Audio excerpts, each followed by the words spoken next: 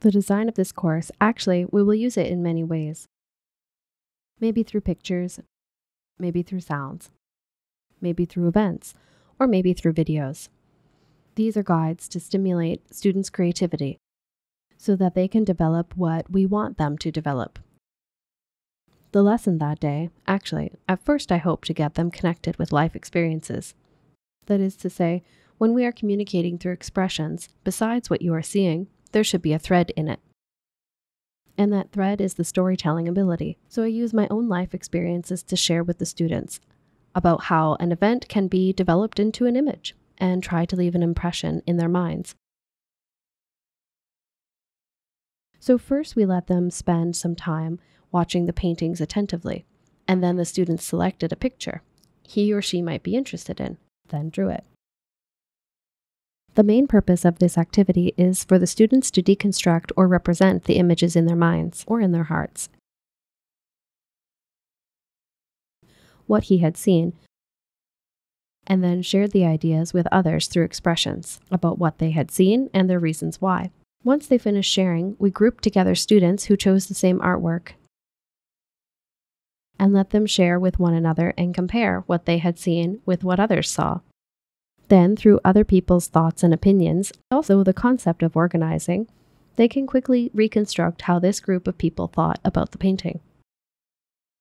The Belletti family. On the right-hand side of the painting is our male protagonist. He's a baron. On the left is the female protagonist. She is a maid, and she is carrying two little girls. There is a forbidden love affair between the baron and the maid. So actually the two little girls are their children. And we notice that these two little girls each has a broken leg, but we don't know if this is an innate condition or from an accident. Then they worked together to reconstruct this again through drawing.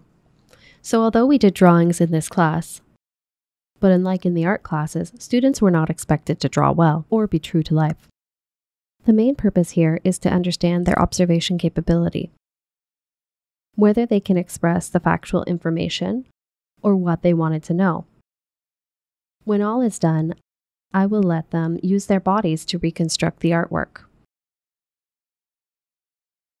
When the image is presented, because human beings are three-dimensional, students can reconstruct the space through their bodies. Then we let the students observe one another, just like going to a three-dimensional art gallery, in which they could enter the artwork to see what is happening in this three-dimensional space. At the end, through such a three-dimensional space, students can develop storytelling skills. That is to say, he would be able to add the context for the artwork, what happened before and what might happen after this scene. So they can develop the scenario from a single point, then slowly reconstruct the story through expressions. What impressed me the most is a painting about the inside of a carriage. Normally, I only look at the three people at the front of the carriage. But in this painting, I was able to see also the persons in the back. That made me think of more details, which brought changes to the meanings. It is kind of fun for me because before I thought art was distanced from people, something difficult to get close to. But this arts and life class brings art to our lives and makes us realize that art is right next to us. Art is not really unapproachable. So it makes me want to try more to explore more about arts. And maybe we can try more expressions or more presentations in an artistic way. Performing arts open our eyes to see the world and the people around us. I think this is very important. So I'm not the only one in the world. I'm not so lonely, and as I would feel sad or lonely, so would many people. People all have different problems.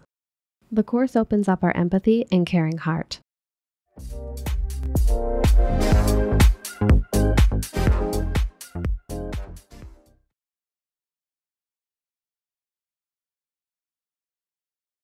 In their 10th grade, in the performing arts classes of the Arts and Life curriculum, I've taught them how to do improvisational creations with 5 to 8 lines.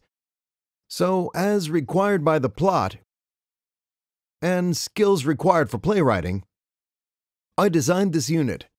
It started from some activities which are like games. To let students understand playwriting is actually not that hard. It can be developed from records of daily life, simple things from our lives. So in the very first session, we let each student use graphic cards to create one line, and these lines are then connected to create a story. The second session is a continuation of the first session. As students have created a story, they can use the lines to practice. For them, this part is not really difficult because they have done similar practices when they were at grade 10. So they can develop from writing the dialogue to reflecting on the coherence and rationality between lines. After that, we move on to storyboarding.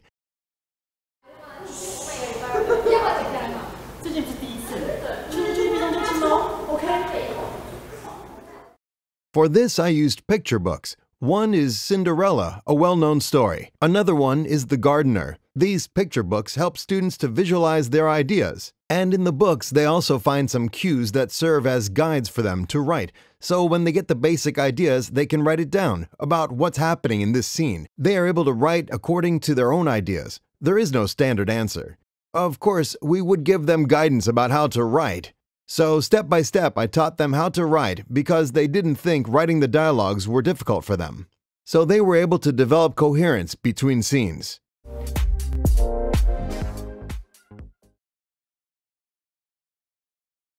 Next, we moved to the more advanced part to see how the story develops. I used artworks by Jimmy Liao for the graphics cards, for them to make selections. In using the graphic cards to write the plot of the story, it's a kind of writing the outline of the plot. First, they needed to select pictures that inspired visualizations, that created space for development. If the students go through this selecting process, the teacher will not be worried that the students have little to write about, because they won't choose exactly the same card, as not everyone has the same feeling for the same picture. Some might like this picture, others might like another one. Just allow them to choose. In the previous session, when we had the first class, we have done a similar exploration in which the students used these pictures to reveal feelings through the cards they choose and describe their ideas. And the next step was for each of them to use one line to develop the story through improvisational creation. The postcard I got.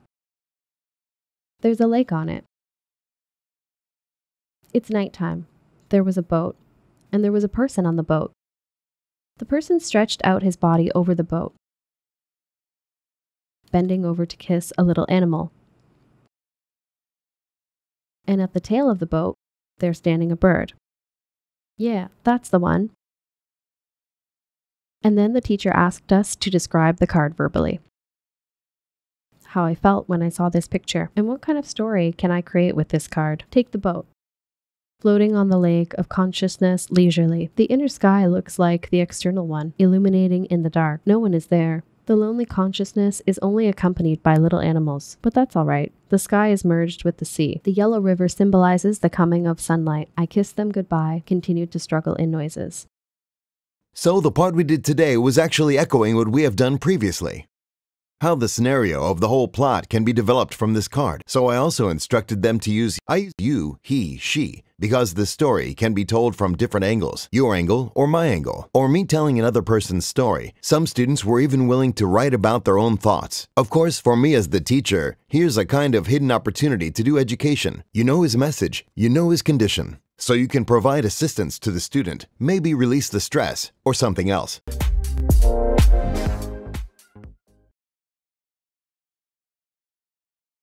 In the following week, it is almost the time to get finished. We will use music. I will use classical music and well-known soundtracks, music from movies. So when the students hear the music, they will write down what comes to their minds. Just like the way they did with paintings in the previous week. Write down the stories through music. Instead of paintings, write it down. So all the classes were compiled with a sequence. As students have learned things in the earlier classes, they have known how to write with a structure, how many parts the script can be divided into. So in the following week, when they finish these parts, to continue their learning, if they choose to be playwrights, they could keep writing the script, and they could use their scripts for the final presentations. Such is the design for teaching playwriting.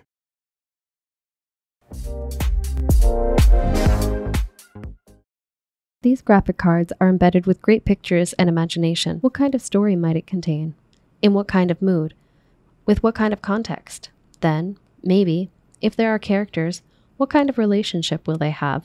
And what kind of story will this lead into? I think it's very imaginative. He also said we could play a piece of music. Classical music, for example. Some music is very narrative, such as Le Carnaval des Animaux, or pictures at an exhibition. There are a lot of stories in them, so when students hear that music, they can imagine the kind of story in it. Let students knit the threads. I think this is also very good.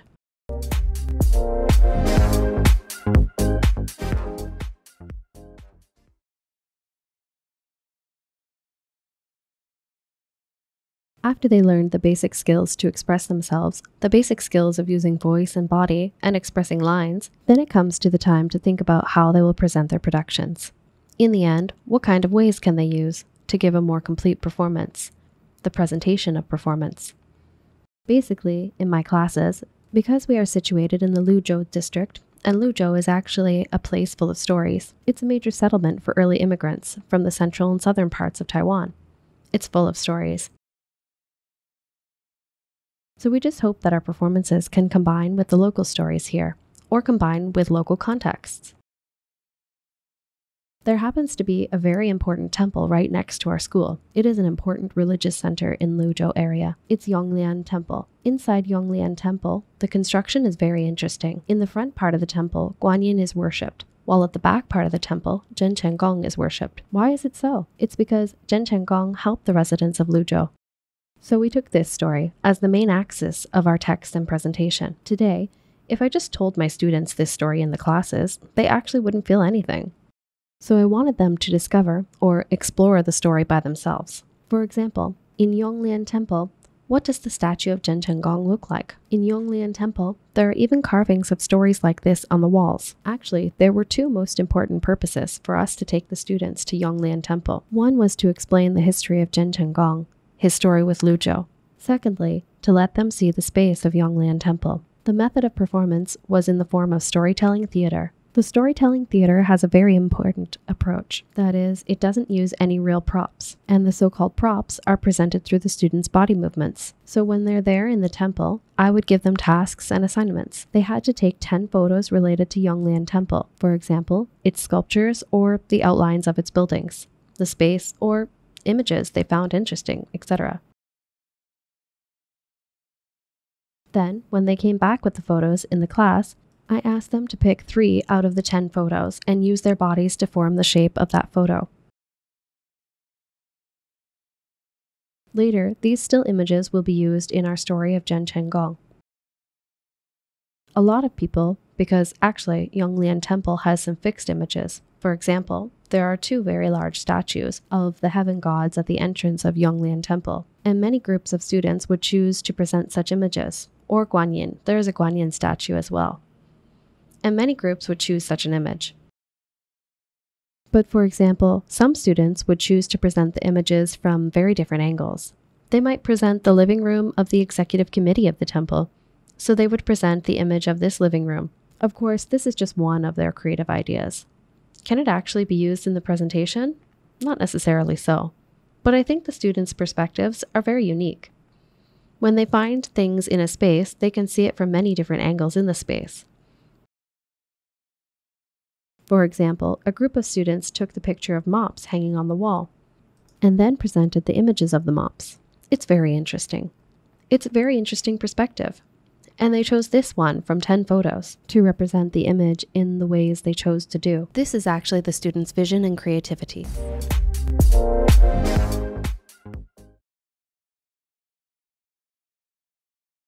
What do you want to say to the world? To the crowd, to the people around you, what do you want to say? What do you want to express? Why do you use this form? You choose to express yourself in this form. You chose Form A. You chose singing. And you didn't choose novel writing. You have to think about the choice of forms. And then, finally, when you choose the medium or form of expression, you will face the problem of how I can make good use of the medium,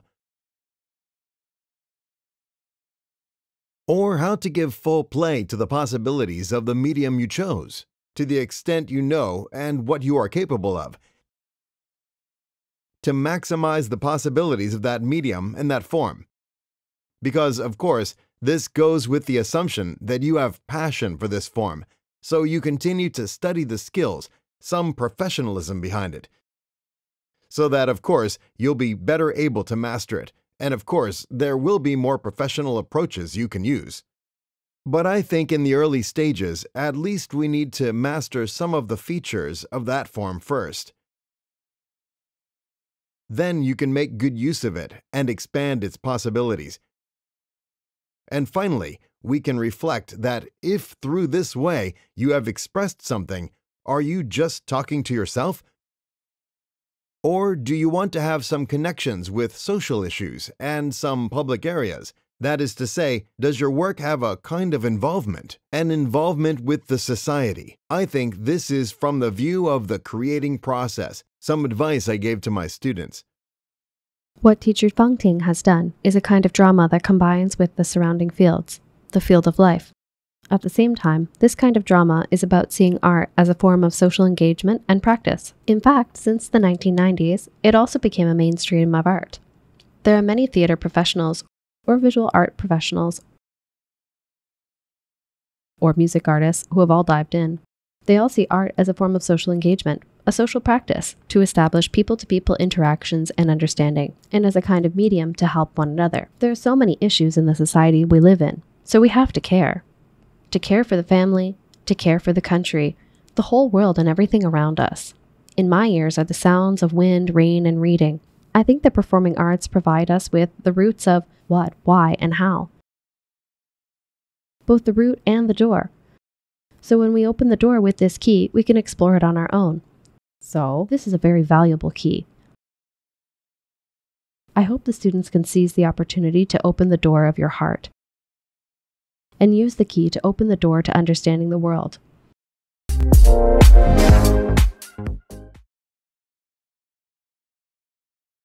When we open up the body and the voice of the students and develop their abilities to observe and imagine the stories and the environment, we can also refer to many good playwrights here and abroad, refer to the works they created.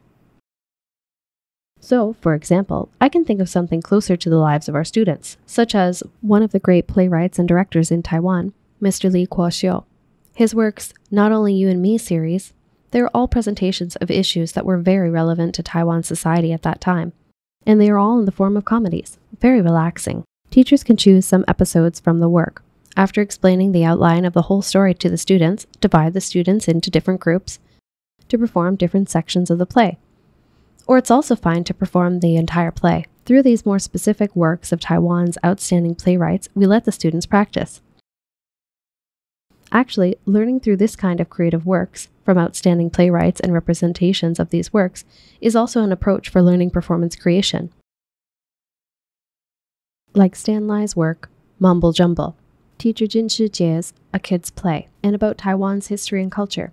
There's Teacher Wang Chi-mei's The Orphan of the World series. Then, if you're interested in community theaters, I also recommend a book I wrote called Performing Asia Through the Community Theater Performances Across Asia.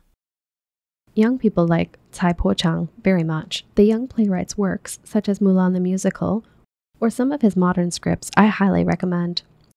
If you want to stage drama in Taiwanese language, I would recommend works from our teacher, Xu Rui Fang's work, Take Me to See the Fish. and The Phoenix Trees Are in Blossom. They are all scripts for performances in Taiwanese language. Also, I would also recommend some non-realist writers in Taiwan, such as Mr. Ma San and Mr. Yao Yiwei and Mr. Tian Qiyuan. Their non-realistic works are wonderful, like Ma San's work, Flower and Sword. Teacher Yao Yiwei's From Phoenix Town and The Emerald Bodhisattvas are all very good. Some historical stories with symbolic approaches, such as Tian Qiyuan's Love Homosexuals in Chinese and Socialism in the Capitalized Nude, are more subversive and very avant-garde plays. Then there are also some non-realistic works from abroad, such as Maeterlinck's The Blind or Strindberg's A Dream Play. There are many characters which are not much like characters in real life, so it's very imaginative, sort of like myths, fairy tales, and fantasy stories. And about works in realism, I highly recommend Tennessee Williams, whom I like very much. His plays are all very warm. He depicts a story of a small town in the southern USA, a playwright's story with his mother and his sister, The Glass Menagerie, and Cat on a Hot Tin Roof. These are all very moving works. And Death of a Salesman by Arthur Miller. This might be the most classic contemporary work. Other works, such as works by Ibsen and Chekhov, like Ibsen's Ghosts. It's about the gaps between two generations, and sometimes the adult's hypocrisy might hinder young people's development. And there's Chekhov, my favorite Russian writer. His works, Three Sisters and The Cherry Orchard, are very realistic stories. The stories happened in Moscow, but even if they took place in our time, we would also feel very close to these stories.